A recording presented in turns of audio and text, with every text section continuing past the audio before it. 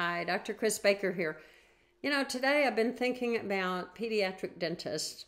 As a pediatric dentist, we go into our specialty thinking that we're going to care for children.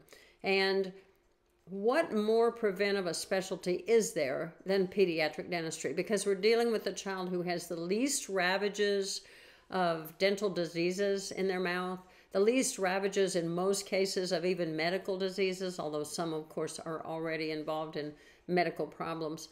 But we're starting with a very clean slate in a very precious little child that we want to help. And we want to help through prevention, probably in our heart of hearts, more than through restorative.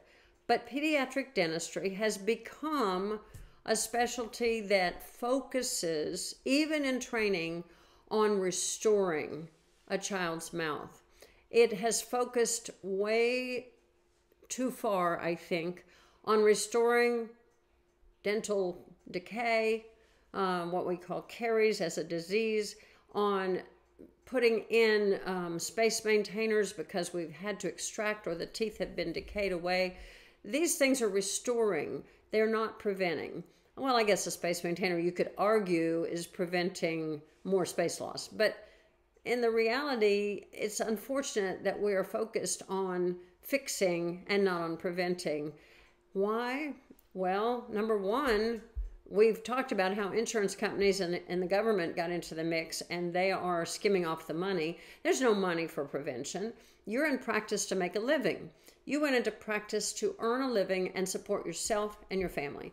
And all of a sudden you discover that if you're doing very much talking, your time is not being reimbursed. So you hire hygienists or assistants who can do the talking.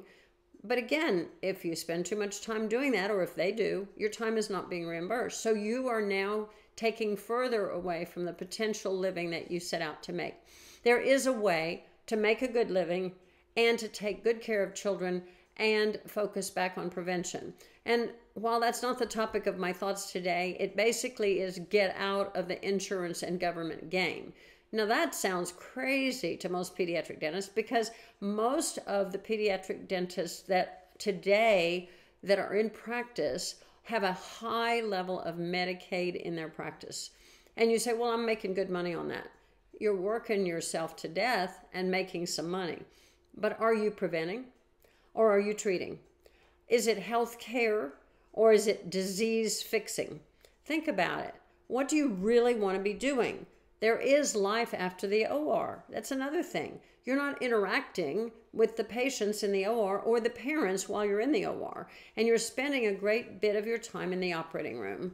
And maybe that's what you want to do. But most people who go into pediatric dentistry don't have that surgeon mentality with whom I work. Many surgeons with whom I worked back in my nursing days.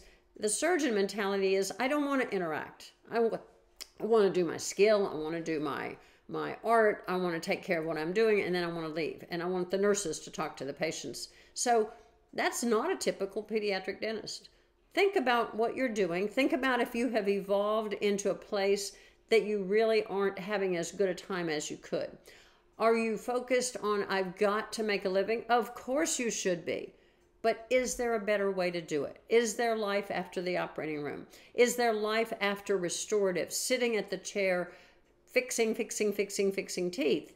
Yes, there is.